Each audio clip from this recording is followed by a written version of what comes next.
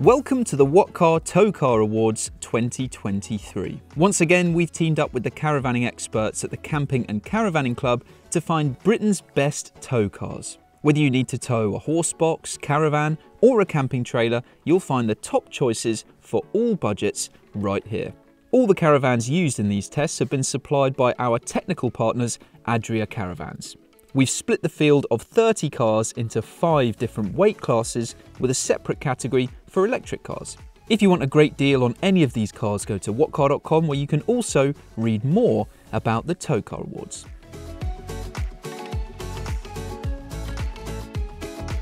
The Skoda Kamiq is an excellent tow car for lightweight caravans and folding campers. The 1.5 litre engine needs to be revved if you want strong acceleration, and you may need to drop a gear to hold 60 miles an hour into a headwind, but with a 30 to 60 mile an hour time of 10.7 seconds, the 1.5 is far from underpowered.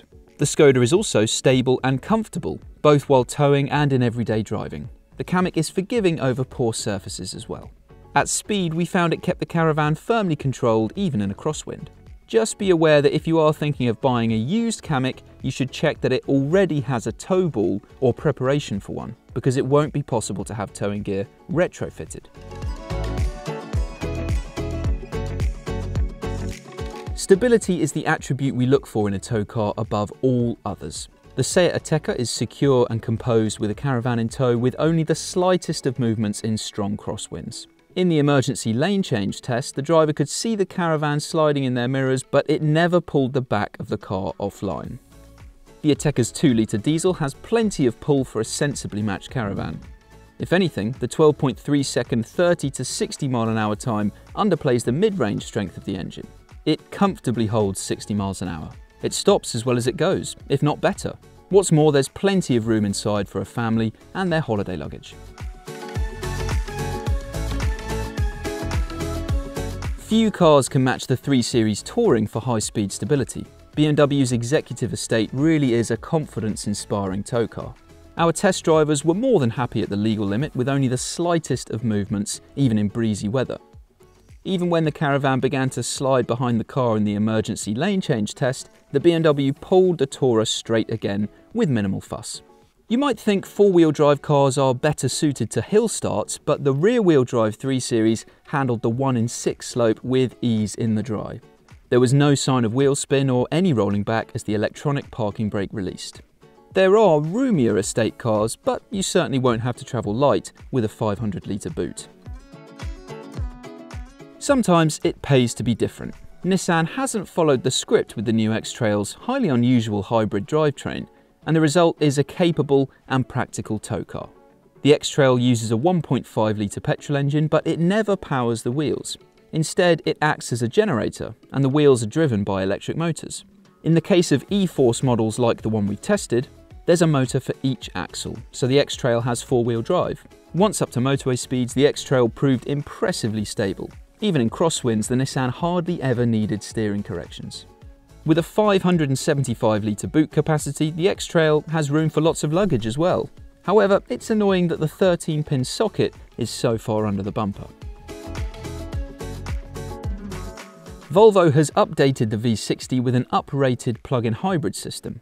The usable battery capacity has increased, giving the T6 an excellent all-electric range of up to 55 miles, and carbon dioxide emissions of just 18 to 25 grams per kilometre.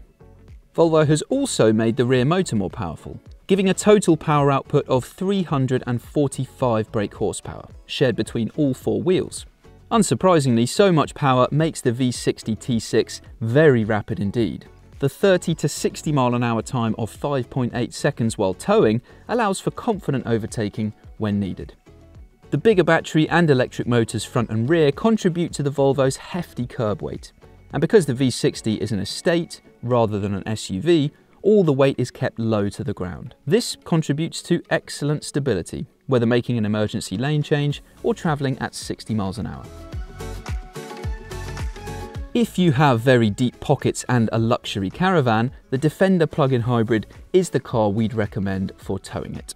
We've been hugely impressed with the Defender in the past when testing the diesel. The plug-in hybrid is every bit as capable when judged on towing ability, but with the potential for lower running costs and emissions. For such a heavy car, carrying its weight so high above the ground, the Defender's performance in the lane change test was exemplary.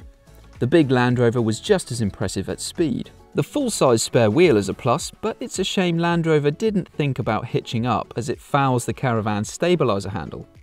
It's an irritating flaw in an otherwise excellent tow car. The Kia EV6 successfully defends its crown as our favourite electric car. Most importantly, it's great to tow with. You can drive with a light right foot and still keep up with traffic because the EV6 has power to spare.